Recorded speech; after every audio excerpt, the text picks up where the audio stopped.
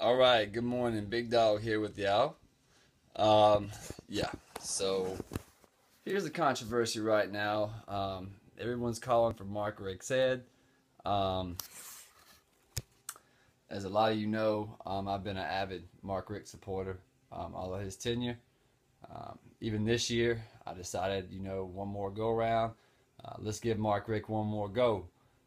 Let's not. Let's get Mark Richt out of there right now. Um, I am calling for Mark Richt's head now. Uncle Lou, I'm sorry. You were right, brother. Um, you know, wishing one hand and shit another. I like to believe that Georgia this year could have stepped out and Georgia could have done something more than what they've done. Georgia has proved time and time again that with Mark Richt, we cannot win the big game. When he first came to UGA, he was taking over something that Jim Donnan had already built.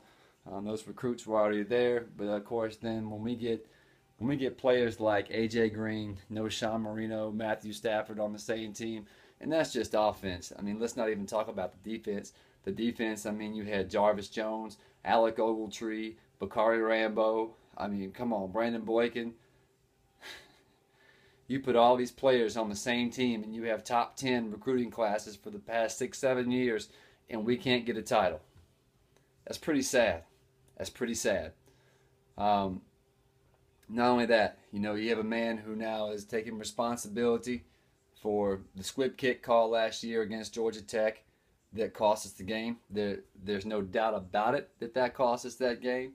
A man who took responsibility. If you'll go back and watch the 2012 national title game, when Murray's going down the field after he made that big pass to the tight end, and Murray's walking down the field, Murray looks over it to the sideline to Richt, and Murray goes like this. Do you want me to spike it?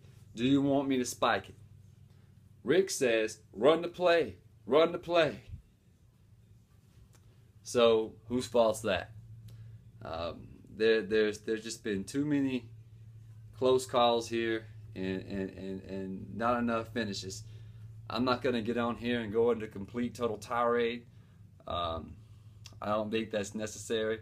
But what I do think is necessary is a coaching change down at UGA. We need a new coach. We do not need to continue to be nice guys finish last. This is just enough. It's getting to be the point where it's embarrassing. It's getting to be the point where this is ridiculous. And it's getting to be to the point where I am not going to another single Georgia game. I will not attend another University of Georgia football game until Mark Richt is gone. Period. Period. Big Dog ain't going. Not only that, I'm tempted to take it a step further and not even watch another down until Mark Richt is gone. I hate to say it because I've been a Mark Richt supporter for years. So for me to be having to say this right now, it actually disheartens me. But you know what? I want to win. I want national titles. I want championships. And UGA, I hate to say it, so long as Richt's at the helm, we're not going to get it done. That's all the Big Dog really has to say. Probably a lot more that I could interject. But right, when you have players of the caliber that we've had year in and year out, and you're putting boys in the NFL who are key players at their positions, and you have all these guys on one team, gotta get it done. Gotta get it done. Until next time, man, Big Dog with you. Go Dogs.